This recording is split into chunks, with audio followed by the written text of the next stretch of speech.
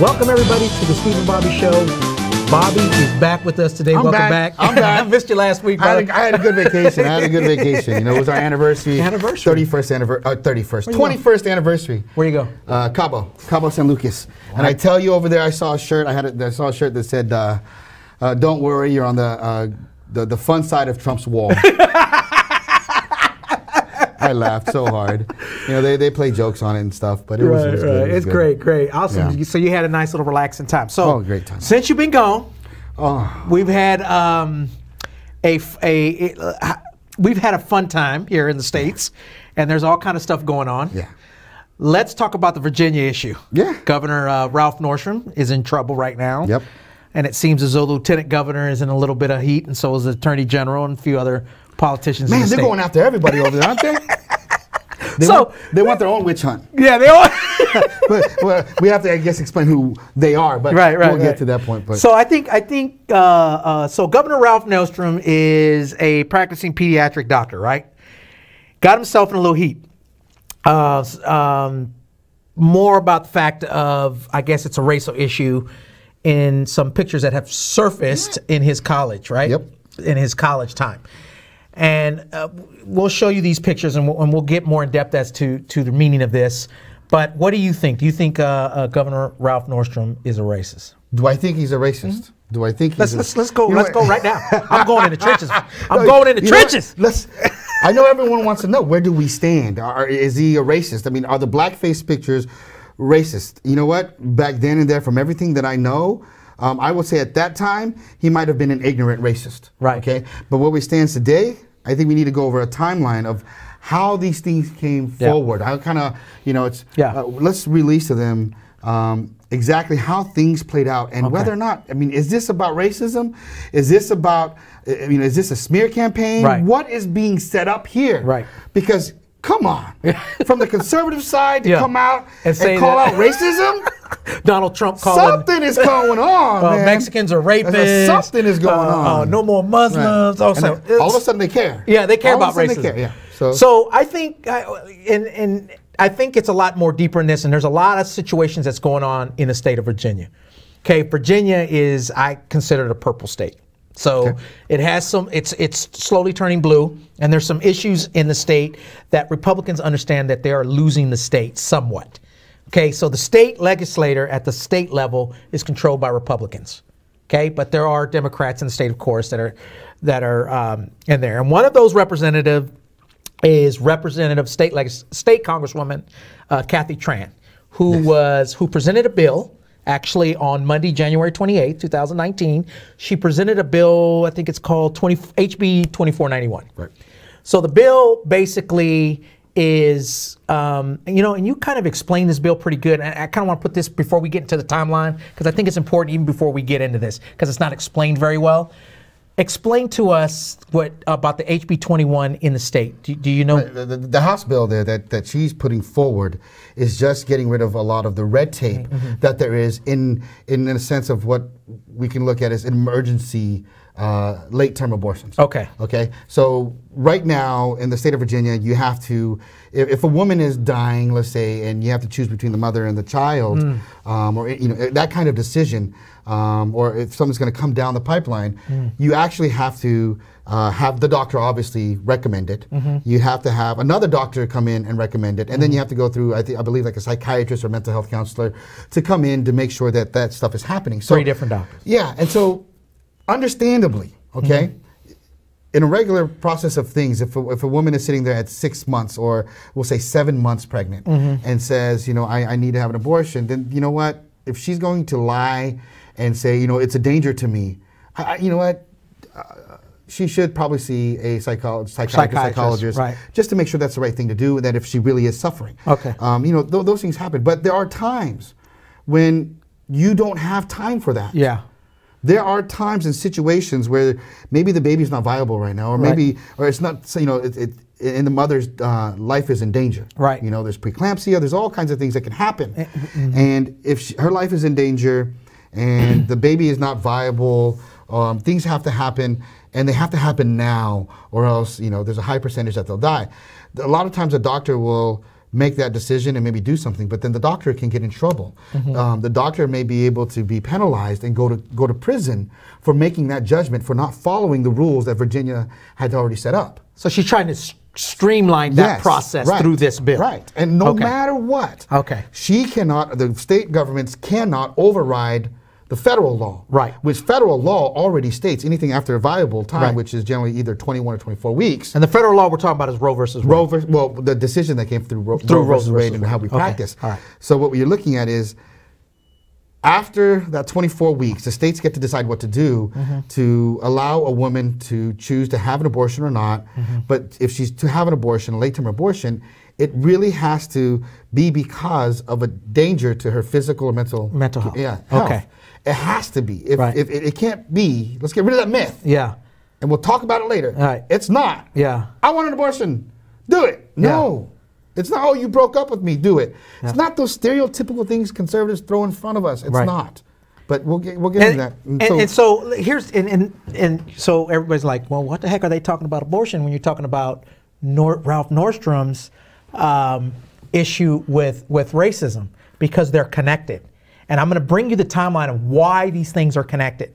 Okay, so on Monday, January 28th, Representative Congresswoman Kathy Tran put a bill out talking about what Bobby just told you and explained to you, right? So I'm going to put the video up so you can understand. She was at she was with the House Majority Leader, which is a Republican, Todd Gilbert, and Representative Todd Gilbert and Kathy Tran had a conversation on the House floor in Virginia. How late in the third trimester could a physician perform an abortion if he indicated it would impair the mental health of the woman? Or physical health. Okay. Okay. I'm talking about the mental health. So, I mean, through the third trimester. The third trimester goes all the way up to 40 weeks. Okay. But to the end of the third trimester. Yep. I don't think we have a limit in the bill. So,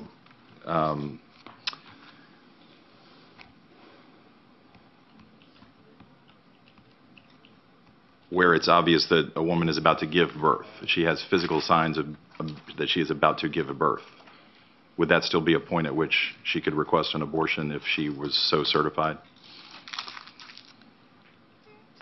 She's dilating. Mr. Chairman, that would be a decision that the doctor, the physician, and the woman would make. I understand that. I'm asking point. if your bill allows that. My bill would allow that, yes.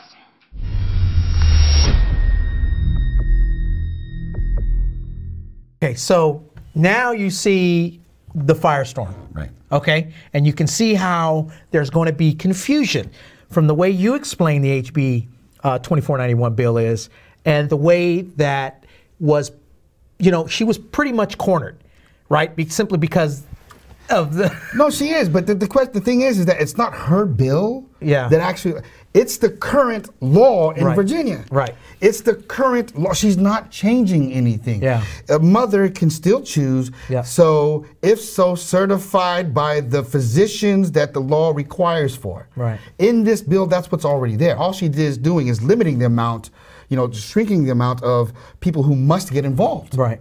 So it's not so much. I mean, does the current bill do it? It's not. You know what I mean? Yeah. It's not how they're painting it. Yeah. And if she had the time to really, to elaborate on it, that would have been better. And let's be fair. This is a Republican majority leader in the House here at the local House in Virginia. Correct. So of course she's going to try. Now, of course, that's what the public went with. Oh my gosh, here are these Democrats, and it was all over. She understanding that.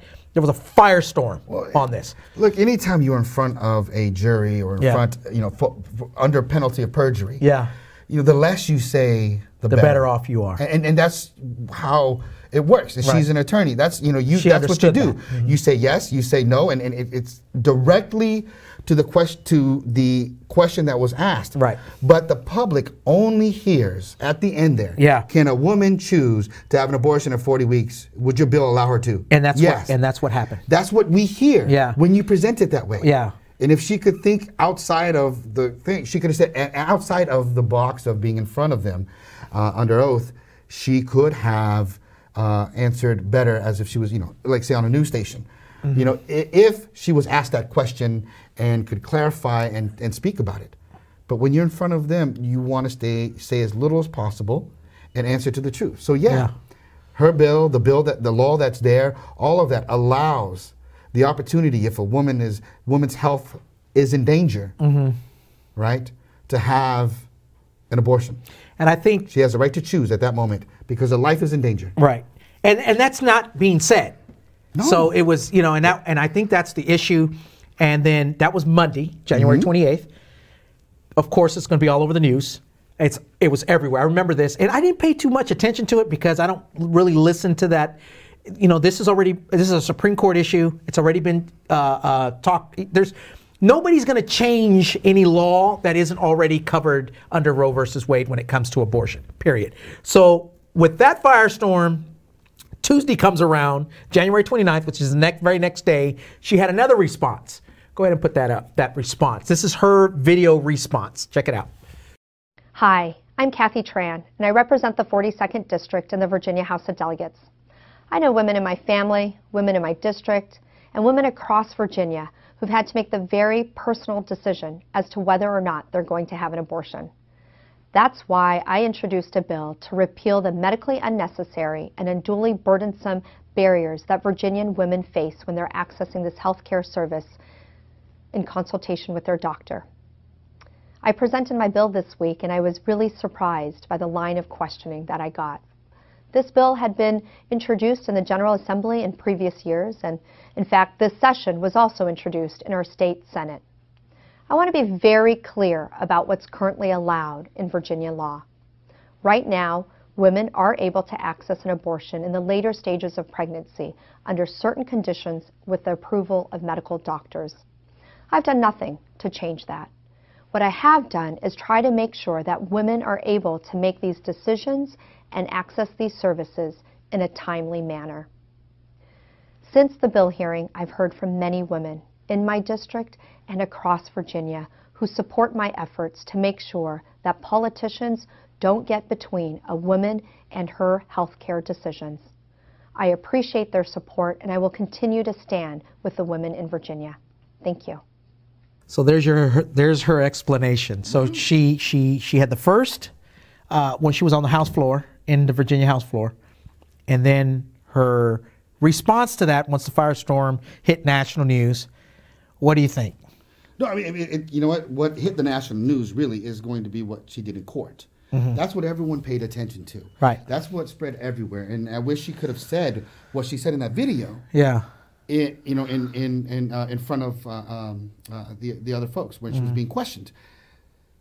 The problem with her answer is that she had the opportunity to explain what it really means to the 40-week word. Yeah. That word. And what you explained in the beginning. It's very important that people hear. Yeah. You know, that they understand. What she was trying to get people to understand is that she isn't changing anything to do with term limits. Yeah. The limits of when an abortion can happen. It's already Virginia law. 40 weeks. Yeah. She didn't change any of that. She didn't propose any change to the current standard that Virginia goes by. Right.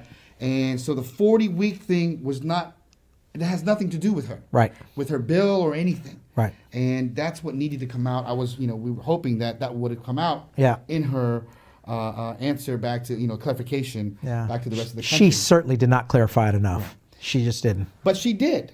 And she took the time to do this, which also gave the opportunity for whoever's running this smear campaign about the abortion efforts of changing bills in Virginia to continue to come back and to make this thing louder, where they already have this woman saying in their mind 40-week abortions hours before it's completely legal. Plastered on Main Street, that they want to keep the attention there. And so we'll talk about what happens in the timeline that comes after that. So and the connection we're going to talk about of Ralph Nordstrom and how these things are connected on the other side. All right, so we'll see you. Welcome back, everybody. And so in the first segment, we talked about the firestorm of Representative Kathy Tran and the issues of abortion and things that were going on within the state prior to the Ralph Nordstrom issue Remember, Ralph Northam wasn't even had nothing to do with the governor yet. Nothing. Nothing to do with the governor yet. Nothing. So that was Monday, Tuesday we gave you on the first half. Let's talk about Wednesday. So Wednesday, Governor Ralph Northam, I think, is a program called Ask the Governor. It's a WTOP, something he does once a month or twice a month, that he goes to a radio station and explains things that are happening in the state. Now, of course, there's a firestorm about this abortion issue. And what's the first thing you think WTOP asked? They asked about this issue. Now, understand that Ralph Northam, if you guys don't know this, is a pediatric doctor. Okay, he's a doctor. He's been a doctor for years. Worked on children. He's very familiar with this situation about the abortion issue. He actually was very thorough when they asked him. And I didn't actually. You guys can go back and actually look this up. It was kind of hard to find a video and it wasn't good. So I'm going to basically tell you what they asked him and what he said. So he actually had an explanation of. They asked him specifically what he thought State Representative Kathy Tran was trying to introduce. And this was, what he said. He said, referring to a fetus that is not viable or has severe deformities, the infant would be delivered. The infant would be kept comfortable. The infant would be resurrected if that's what the mother and the family desire. And then a discussion would ensure between the physician and the mother. That's what he said. Okay, that's a good answer. Okay, so if there was something that was going to go on with the mother was going to die or something, the baby would be kept comfortable, and then, the decision would be made between the doctor and the mother. That's all he said. Right, and at this particular point, when the baby has been separated, the fetus has been separated from the womb, right? It is no longer an issue about terminating a pregnancy. Right. She's no longer pregnant. Right. It's done. Yeah. The law of abortion, the law of right to choose, that is all done with. Yeah. Because baby is born, right? Whether living on a machine, whether breathing well, whatever the situation is, irrelevant. Abortion is gone. The conversation of abortion is irrelevant. What he has gone to now is into laws that are about a living being that is there, the same laws that cover you and me. When they want to talk about murder and everything, at that point, there's no aborting. There's no more right to choose on that piece. Now it's just a regular thing. Now it is the same laws that apply to you, to me, apply here as well. Okay? And that has nothing to do with it. Those are two different subjects. And that's where he would be experienced as a pediatrician, because that's when he would come into the come into play. And he knows at the hospital is when that baby is born.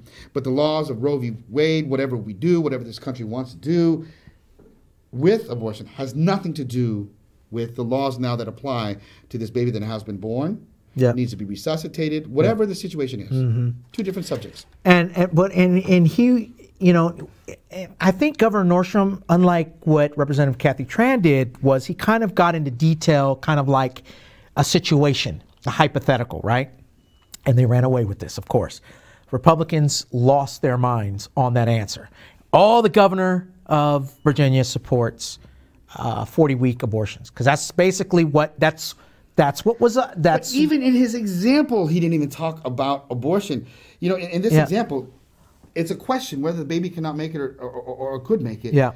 And the baby it was chosen that the baby was to be born and resuscitated. Right. That is what conservatives want. And how can they spin that answer to something that is in their way, pro-choice, that's damaging to an abortion, nonchalantly kill? Because we know they don't care. It's not about that. Right. It's not about that. And it's being spun that way. It's funny is that for a political party that wants limited government, wants government out of get out of my bedroom, get out, all this stuff, right? That's Republicans' mandate. Why are they trying to control?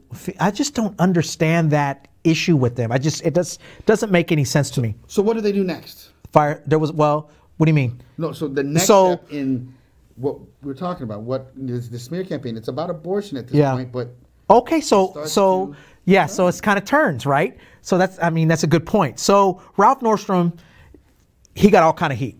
Okay, so he actually put up a tweet on there, Ralph Northam's tweet for the his first tweet. So his first tweet, he said, "I have devoted my life to caring for children, and any insinuation otherwise is shameful and disgusting." That was his tweet, because he was getting a lot of firestorm for this, because now it's everywhere. Even Donald Trump weighed in on this the very next day, which was Thursday, January 31st. So now we've talked about Monday, Tuesday, Wednesday, Thursday. So Thursday, January 31st, Donald Trump came in, and this is what he said: "Democrats are becoming the party of late-term abortions, high taxes, open border, and crime." So first of all, we know for a fact that Donald Trump we don't know for a fact. I just know that Donald Trump don't care about abortion. It's not an issue to him, never has been, never been a big deal to him, never mentioned it prior to running for president. It never was a big deal. But what we noticed... Probably forced it on people. Right. But what we've noticed is a transformation that because no one knows who Representative Kathy Tran is, but people know who Governor Ralph Northam is. And Tommy Lauren was talking about it, Marco Rubio was talking about it, Ted Cruz it was everywhere, right? It was all over and I still, because I just didn't find it, because I know how Republicans play this abortion thing, I still didn't even look at it, because I didn't think it was important. Right, and I'll tell you though, if he would have said something against the abortion, say no, late-term abortion shouldn't be something that we condone. Right. If he said that, it would have made such national news. That the congresswoman and the governor going at it. No, they wouldn't have done it. Right. So now that he said it, now they got the backing on this piece. Yeah.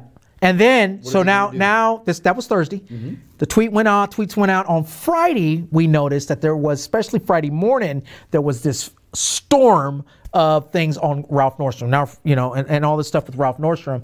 And a Republican website, a big Republican attack machine, I'm not going to say their name, started circulating a photo of Ralph Northam. Let's put the photo up of Ralph Northam during his photo that's going all over. It went viral. It went out in the morning. It was everywhere by Friday morning. People are still arguing about it today. Yes. So we went from the abortion issue and Kathy Tran issue and HB 2421 issue into Governor Northam trying to clarify as a pediatrician doctor, PhD, that understands it, to now they're attacking Ralph Northam, the governor. And they're attacking his credibility. They're attacking everything about him. And that picture was released. And now he's being painted as a racist, right? Because he had this photo back in the 1970s when he was in school, or 1980s, whenever it was.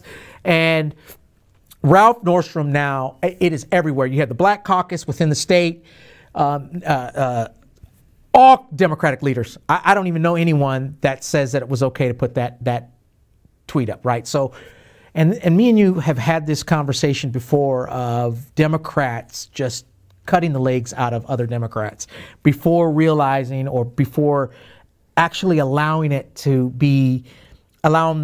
to explain himself. And he actually had a video on this, and I think we should actually talk about this on the other segment, but this is where we can start to see, to start to tie in what was going on, what is actually really going on. Mm-hmm. Because I want you to think, before we go to the break, and as you take your break to get your drink or whatever it is that you need to do, I want you to think about, when did conservatives actually feel like attacking Democrats on the issues of race discrimination? I think that's a good point. Big deal, topic, right? I mean, right. When did they really care? Isn't there the ones attacking somebody? Everything's going to be politically correct. Everything, remember, that's all they always talk about. I guarantee you, we could probably find where they've actually defended people, right, with wearing a blackface. Yeah. That's not racist. We have a sitting U.S. president. Okay. We have a sitting U.S. president and a Charlottesville incident where there were neo-Nazis said that both sides, there were good people on both sides. Right. Okay. We have a sitting U.S. president that said that. Now, in 2018. Last year, because that was Charlottesville's 17 or 18, whenever it was. We're talking relatively, we're not talking about 1980 when Ralph Northam's photo was up there, and maybe at the time of where he was at. We don't know that situation. But we do know that in 2017, 2018, saying both sides of a neo-Nazi group is wrong. Right. Neo-Nazis ain't right. Yep. So take that back and listen to it. We'll catch you on the other side. Welcome back, everybody. So, now we got a timeline. We got everything that's going on. And we stopped at Friday. And the situation of Friday with the Republican attack machine on Governor Ralph Northam. Now, Governor Ralph Northam, we waited 1 o'clock, 2 o'clock. Now it caught my attention. So there was nothing. I was all over progressive radio. I was all over some of the talk shows and stuff like that. Nothing on Ralph Northam. Nothing. 1 o'clock, 2 o'clock, 3 o'clock, 4 o'clock. Nothing. Around 6, 7 o'clock our time, so what, 9, 10, or 11 on the East Coast time, Governor Northam's time, he puts out a video. Right. Well, we're all waiting. Everyone's waiting to see if he's resigning or what's happening. Right. So everybody's now waiting. Yeah. What is going to happen? Yeah. Right? And there's talk even within the Democratic Party. This is bad. Yeah. This is bad. And he comes out with a video. And this is his first response video. Mm-hmm. So let's look at his first response video, and then we'll talk about it. My fellow Virginians, earlier today I released a statement apologizing for behavior in my past that falls far short of the standard you set for me when you elected me to be your governor. I believe you deserve to hear directly from me. That photo and the racist and offensive attitudes it represents does not reflect that person I am today or the way that I have conducted myself as a soldier, a doctor, and a public servant. I am deeply sorry. I cannot change the decisions I made, nor can I undo the harm my behavior caused then and today. But I accept responsibility for my past actions, and I am ready to do the hard work of regaining your trust. I have spent the past year as your governor fighting for a Virginia that works better for all people. I am committed to continuing that fight through the remainder of my term and living up to the expectations you set for me when you elected me to serve. Thank you. You saw the video? Right. Excellent. Yeah. Leave it at that. Right. Kind of. I mean, the only thing that was missing is like, look, I was racist back then, and I didn't know it. I was an or I racist. did racist things. Yeah. And I didn't know it, and I don't carry it, and it's not me. So fine, that amendment went through. That's the first step. Yeah. First step. Yeah. Great job. Great Good. job. I thought it was First excellent. step. Excellent. First step. So that was Friday. First step. Excellent. We'll see you do the hard work. Yes. Yeah. And I'm very happy, Governor Northam, that you did that. Mm-hmm. Governor Northam had a reply. He didn't like the response he was getting. So what's the reply? Saturday, February 2nd, he had this video. This was not my picture. I was not in that costume either as black-faced or as KKK, and it's not me. Seriously, right? Really? I mean, when you're going so well, and it's not funny. But the problem here at this particular time for me, I'm going to tell you right now, I am very, very upset now. Like, okay, great. Okay, you're not a racist. You changed. You're a better man, and you're going to do the hard work. You're going to continue to apologize. No, seriously. You're going to continue to apologize every time this issue comes up and be understanding that that's the way it was before, and that's just the time. Yeah. And now, you know, I mean, I realize I was wrong, and apologize day after day. Go through the rehabilitation of this and let everyone see that journey. But what do? He went full Trump.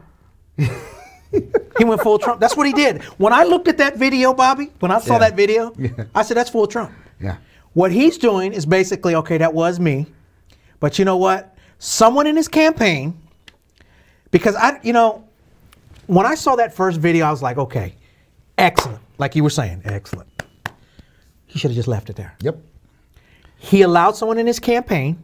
I don't know if it was I don't know who's in charge of that darn campaign. But whoever thought that it was okay to come back and say, even if it wasn't him, let's just say it wasn't him. Let's say that it wasn't him and he realized later, oh my God, that wasn't me. You know what? Just go with it. Because there's enough information out there that he did blackface with Michael Jackson. There's even a picture circulating out there with... if the picture wasn't him, it really means he painted his face black that many times. Yeah. That he didn't even look at the picture and say, oh man, they found one. Okay. They found one. Yeah, I did that all the time. Sorry, guys. I didn't know. It was horrible. I mean, it was bad. Admit to it and go with it. And so what's very upsetting is that he's trying to take the stance now that it wasn't him. And he's denying that he ever did these types of racist acts in that and being caught there, which means he doesn't really care. Which means, to me, and I can answer the question now, with his actions and what he did and what he's doing is not helping us move forward against racism. He's condoning it. He's denying it. He's you know, sorry. See, if you can do that, you are racist. If you were not me and you are different for that, me and you are different on this racist. Me and you are different. Yeah, I know we are. We're different on this one, and I'm going to tell you, I honestly and truly do not believe that Governor Ralph Northam is racist. I just don't. I don't. None of us here are perfect. We've all done things that we're probably not proud of. Maybe jaywalked a couple times. You know, none of us are perfect, and I don't think there's just nothing in Ralph Northam in the immediate 25 years of his life that he's done anything that proves that this guy's a racist. He's done a lot of stuff in the past 2 years, though, that has helped marginalized communities within Virginia. I mean, he's a decent governor. He's a decent Democratic governor. My opinion, okay? I'm just giving you my opinion. Except for not admitting to what you did was wrong. Well, this is why I was laughing. I understand it. Because he was going right. He did it right. He went out there, presented himself, said, hey, look, I am sorry. I might have done something like this in my past. It wasn't right. I shouldn't have did. Just stay with that. Right, but he only stays with it if he means it. That's the thing. He has to actually mean it. And the reason why I say he doesn't mean it, and he didn't mean it, is because he retracted it. He retracted it. He's going back on that. And he's telling folks, if you get caught, say it wasn't me. Right? That's what he is doing, and I don't condone that. I mean, look, you are right. Nobody's perfect. But in our society, in our community, we do accept that. You know, we have folks. Just be responsible for what you did, though. We have folks who go to Alcohol Anonymous all the time, right? AA meetings and say, hi, I'm an alcoholic, right? It's okay. You admit to it, you know it, you move on, and you're trying to rehabilitate yourself. And racism was a problem and is a problem, but it was ingrained in so many people's body and mind, and just they consumed it and not realizing. And they are ignorant, and we have people today that are ignorant to the fact. And not in the mean term of ignorance. Just honestly what the word means. They're just ignorant and some people can't see it. You know, I mean, like I know today, like I said, I'll find people who paint, you know, on their face right now, not the whole face, but they will paint lines to make them look more Asian in their Asian costumes. We see CGI being done in movies to do it. These things, our Asian community will come out and say it's racist, but there's a large part of the community, minorities included, will say that's not racist. That's not racist. How are you going to expect them to believe that they're, you know, playing an Asian if they don't make themselves look more Asian by, you know, making their eyes more squintier? You see? These are the things that people are still ignorant to the fact of how racist it is. So if he knew and he made this mistake, apologize for it, and help people get through it, right? I mean, it's still here. And it's invisible to a lot of folks, right? But come on, I mean. But isn't there a bigger issue here, Bobby? No, there is. Who vetted Governor Ralph Northam? That's something to think about. Who's on his what do you call it? His public relations team? Who's in charge of that? Who thought that it was okay to come out with a video one way and then thought it would be okay to come out in a video in a different way like that? Who is in charge in Governor Ralph Northam's administration that thought that was okay? So that's an issue of what has to happen now, whether he resigns or not, because we know what that area might look like. And you don't think? Do you think he needs to resign? That depends on what's happening there, right? Because what he does, I mean, if he could resign and make sure that, you know, another racist doesn't come in, then absolutely he should resign. If there are good choices, he should resign. But I don't know the area. And we need to also talk about the fact that put up his military photo really quick, because I think it's very important. Well, you're going to show this photo, and it's going to make it if you notice, worse for what you said. I'm sorry. If you notice, his nickname there is Coon Man. He's not in high school anymore, right? And this is his military photo. And what's shocking is this is the Virginia Military Academy. Who in the military academy even thought that was okay in the 80s? I grew up in the 80s. Goose is cool. Top Gun, right? That was a cool. We should have stayed with that one. But Coon Man. I don't know. So anyway, Coon Man. we're gonna get into this. We're gonna get in depth in this in the next segment. Right. We want to talk about this. So just real quick. Okay. The issue about race is just one big way to turn this into a huge national issue, and we're going to tell you what it really is about when we come back. Catch you on the other side. And we are back, Bobby. So we told you kind of the timeline of Monday, January 28th, of the Congresswoman Kathy Tran and the issues about abortion, and how that spiraled, got Governor Ralph Northam involved, and how that spiraled out of control as of Tuesday or Wednesday. Thursday and Friday, it got to become from abortion to racism. And now the political, let's say the political atmosphere for the Democratic Party in the state of Virginia is in turmoil. I mean, you got now, you got Governor Ralph Northam in trouble. You got the Lieutenant Governor and sexual issues that are going on there. You got the Attorney General that's happening. But we don't think, me and you are actually in agreements on this. This is not about a racial issue, is it? Right. We got 2 years. 2 years to what?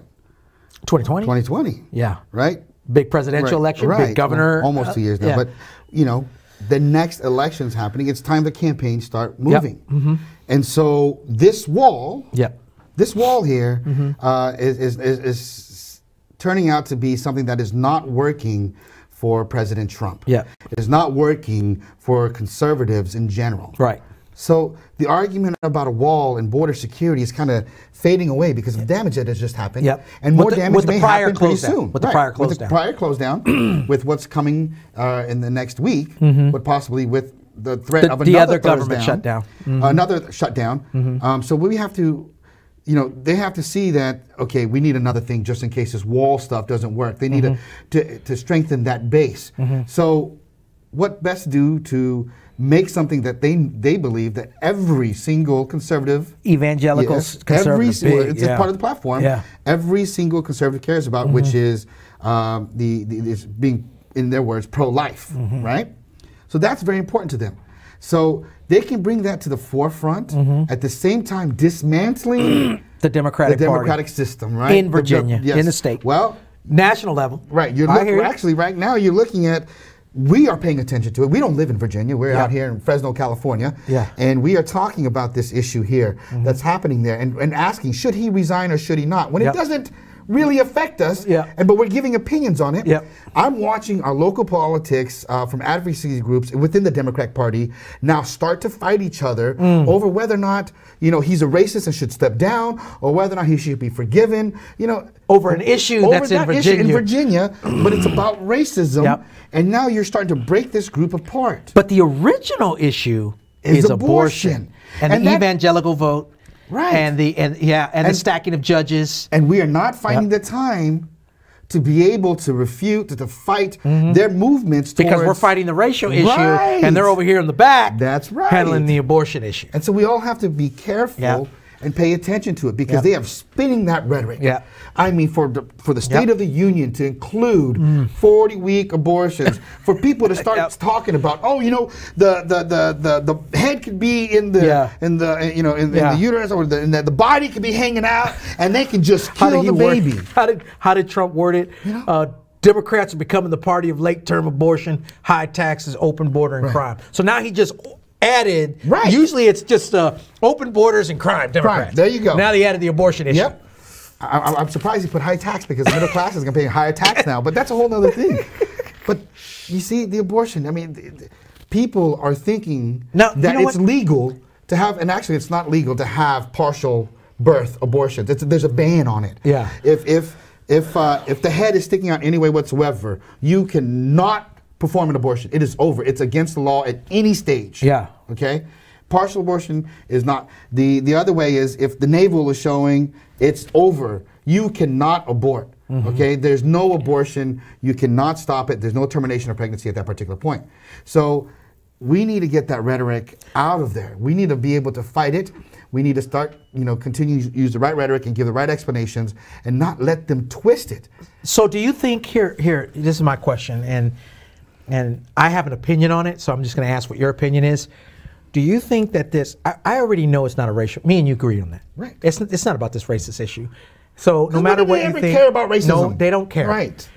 We know it's about the abortion issue. So is it about the actual abortion issue in the national level, or is it about dismantling and disrupting the Democratic Party in the state of Virginia? Well, no, it's not about disrupting the Democratic Party in the state of Virginia. It's more about the abortion issue. It's more about Roe v. Wade. Okay. It's more about creating something that every conservative Republican politician can pull unity behind the party and break apart the Democratic Party. So no more, you don't think that they're going to go after the wall issue in 2020? Their mandate will be about the abortion issue. Right. Okay. Well, they'll do both. Yeah. But the wall doesn't unify everybody, every single conservative. Right. Abortion will. Right. We're in Fresno, California, and we already have local politicians jumping on to that same rhetoric for their campaigns, right? So local city council member just did a big tweet about abortion, saying abortion means murder. And in New York, they're trying to murder these babies.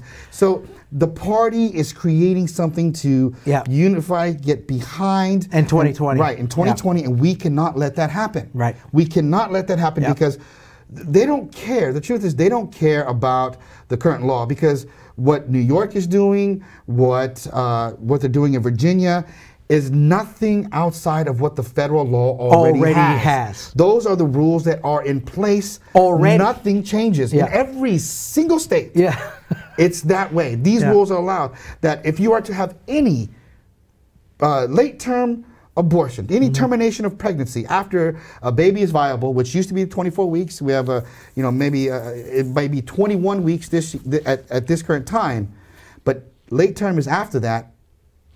It has to be because the mother's health is mental health, or health is in danger, and it takes a doctor or several doctors to determine that. No mother can determine that on her own. Okay. And so that is what we have to remember. In Virginia, like you were saying, was that it was a Virginia law that required 3 doctors. Right. It wasn't a federal law. Right. Because there are laws already in several states that don't require 3 doctors. It requires just 1. I don't know. Is California 1? I'm actually not sure about that. Yeah, me neither. I'm not too sure. The point is the federal law, which every law, already authorizes that. And so, and they jump on that. Right, and as people don't feel, as someone who is pro-choice, don't feel that you have to defend the argument that someone is wanting a 40-week abortion or termination of pregnancy at 40 weeks. Don't feel that you have to actually defend that on the state that she just wants to do it. You don't have to defend it, because that's not what is happening. And even on the pro-life and pro-choice sides of the house, no matter where you fall, at the end of the day, the woman, we're talking about a woman's body at the end of the day, okay? The woman should have the right to make a decision about her body. This is what the pro-life and pro-choice arguments are. And for a political party to try to always step in, who wants limited government, don't do this, don't do that, and are wanting to mandate and start facilitating laws that govern what a woman can and can't do with her own body, is where the problem lies.